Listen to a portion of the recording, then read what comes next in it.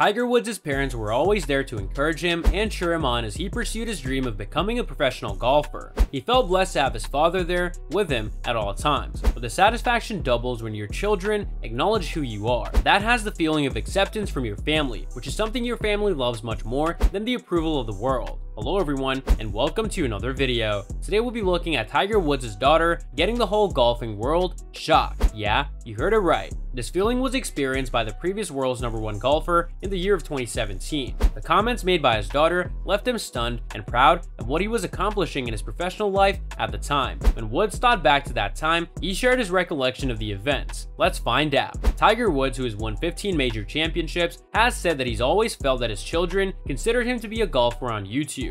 However, in 2017, an event occurred that altered his perception. At the time, his daughter Sam Woods referred to Dad as the Lionel Messi of the golf world. The golfer, who was once ranked #1, sent his two children, Sam and Charlie, to Miami in July 17 so that they could meet their sports idols Lionel Messi and Luis Suarez, who played for Barcelona at that time. It wasn't simply the children who were happy to see Woods again. Woods himself was overjoyed. Woods approached them while they were in the locker room and inquired about how their children were feeling after having a conversation with the living icon. The response given by his daughter, who was 10 years old at the time, rendered the 82-time PGA winner dumbfounded. He commented, "Don't you think it's nice to be a living legend?" And Sam's response was, "Yeah, we live with one." Later in December, Woods reflected on that time and said that it was one of those unbelievable experiences that he knows that he'll never forget. The golfer never anticipated that his small children would comprehend his hobby. Up until that point, he had the impression that his children only knew their dad as a golfer who posts videos on YouTube. But after that day, he realized that they saw him as much more.